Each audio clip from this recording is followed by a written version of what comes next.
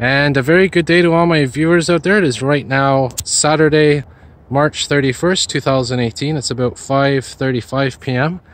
And don't be alarmed. Yes, we are here at a cemetery, but this is Mount Royal Cemetery. And this video series that I'm going to make now is to basically explore this cemetery and to see what's in it. It's a very historical cemetery, one of the largest and oldest in Canada.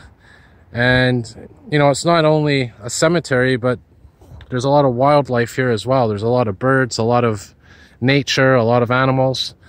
And look at that beautiful sun up there. It's safe to film because it's filtered by the clouds.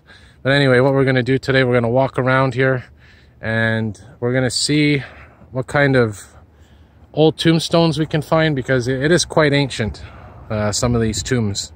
I mean, we're talking from the 1800s when the cemetery opened up, I believe. Could be even earlier than that. I'd have to check the record books.